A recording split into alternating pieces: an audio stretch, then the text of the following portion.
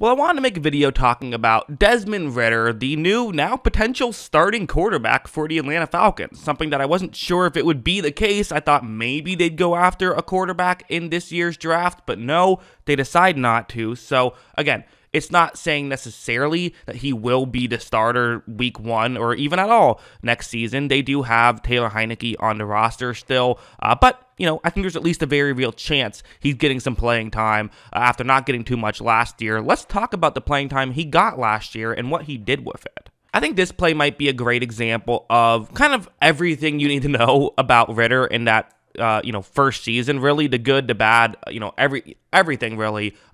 It's going to be a zone coverage play, and you have Drake London trying to get open, sort of in a gap in coverage there. You can see why you'd look here, right? This makes sense. This is a good option to look towards. One, it's a great receiver. Okay, you always want to look in that direction, but also this route on paper could very easily work. The one, downside is you're going up against Marlon Humphrey, not exactly an easy guy to throw against, but still, I see why Ridder is looking in this direction. So, Ridder takes the snap, he runs a play action, and then looks over, and it's not really that open. Again, Marlon Humphrey, very good cover corner, and in the 4 games that we saw Ridder play, this was what we saw for pretty much, I don't want to say all of it, but a good chunk of these plays. Guys just weren't getting open consistently, and I'm not going to sit here and say that the Falcons had like a garbage, receiving core or anything like that. They don't. They have players who can get open. They just weren't in those specific games is kind of my, what I saw when I went back and watched the tape.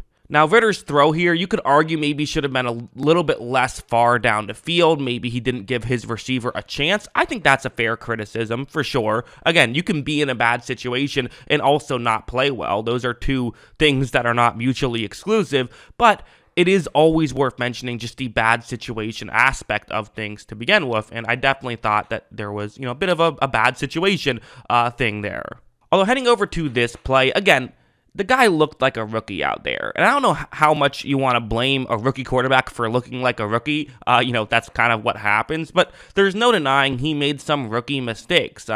This play is, I think, a good example of, it's actually a pretty simple read. It's cover 0 for the Ravens, so you have a receiver running a deep route. Hey, take a shot. See what happens. That's smart. Give your receiver a chance, because again, cover 0, what that means is you have, the offense has 5 eligible receivers, so that means there's 5 defenders playing man coverage and 6 defenders rushing the quarterback. You only have 5 offensive linemen, so there's always going to be an uneven number of pass rushers and blockers, because even if you have a tight end or a running back blocking, well, now there's someone playing man coverage who can run in and rush the passer who's supposed to be covering those guys. So you're always going to have one extra rusher, but there's only one-on-one matchups across the board. So, obviously, big plays can happen down the field, and Ridder knows that. As you see, Ridder takes the snap, reads the coverage right away, gets rid of the football right away, and I don't know what was happening here. I just don't. I don't know if there was a communication thing. The ball was just nowhere close to the, where the receiver was expecting it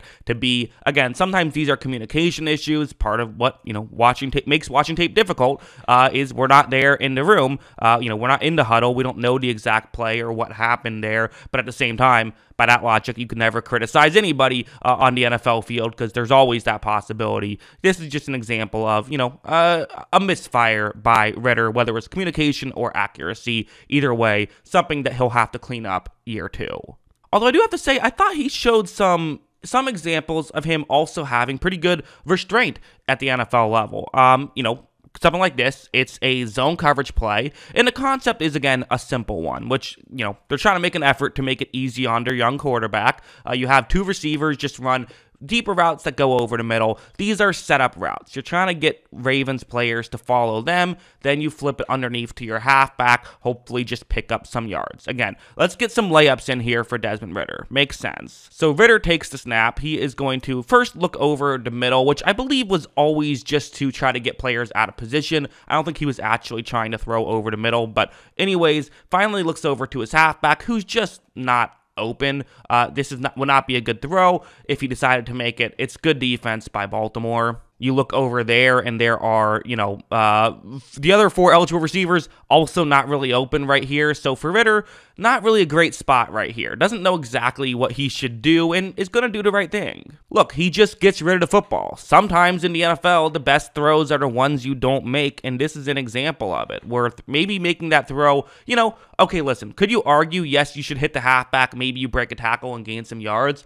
Okay, some people would argue that, but I think you probably lose a yard is the most likely outcome, and there's always the potential of a turnover or something like that, if the route is jumped, which is just probably not worth the potential reward of, a broken tackle and yards that way. In this situation, in other situations it would be, but just, given how close the defender was, I would not advise it. And I would also say that, listen, a lot of young quarterbacks do not do this. A lot of young quarterbacks do not throw the ball away in these situations. They still try to force the issue.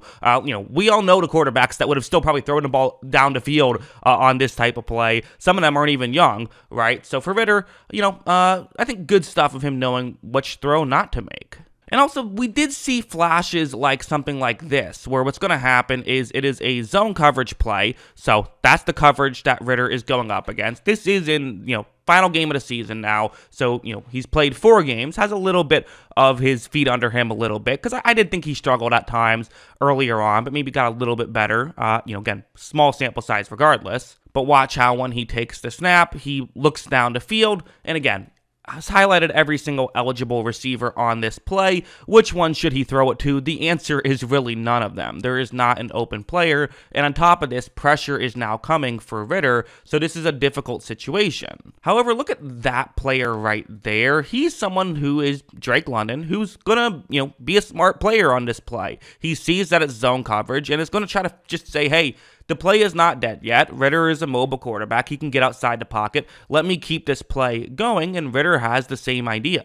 Watch as Ridder gets outside the pocket. London gets into a pocket in between the zones of coverage, and he's able to make the catch, and they actually pick up a decent gain there. That is a playmaking type play. That is a play where that was not being a game manager. That was the play didn't work, and Ridder was able to figure it out. Now, was this happening constantly for Desmond Ridder? No, it wasn't. It wasn't happening constantly, but there were flashes of it. And again, for a rookie quarterback, that's really all you're hoping for, is see, can you do good stuff? Can you make this type of things happen? You're not going to do it consistently. Even quarterbacks that had great rookie seasons, like a Justin Herbert, still showed flashes of having, bad plays as well. It's very rare for someone to come in and just be great right away. In fact, it almost never happens. Typically, all you want out of a rookie quarterback season, within reason, is a quarterback who comes in and plays solidly well and maybe shows some flashes. That's what you're wanting to have happen. I don't think Ridder necessarily played solidly well. I think that the situation around him was part of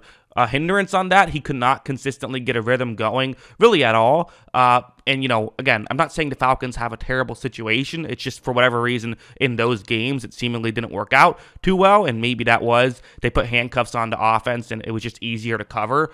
In fact, that's probably what my guess would be. But as a whole, I thought Ridder, again, he showed flashes. And should he deserve another chance? I mean, I don't think he showed anything that makes me say, oh, you got to give him another year, but I have no issue with if you didn't love any of the quarterbacks enough to trade up and try and grab one of them at number 3 or even number 2, then I think it's probably reasonable to say, you know what, let's just, go another year with Ridder, and if it doesn't work out, then maybe we'll draft a quarterback in a good quarterback draft next year, something like that. But yeah, those are my thoughts. What are yours? Let me know in the comments below. Always love hearing from you. And of course, as always, thanks for watching.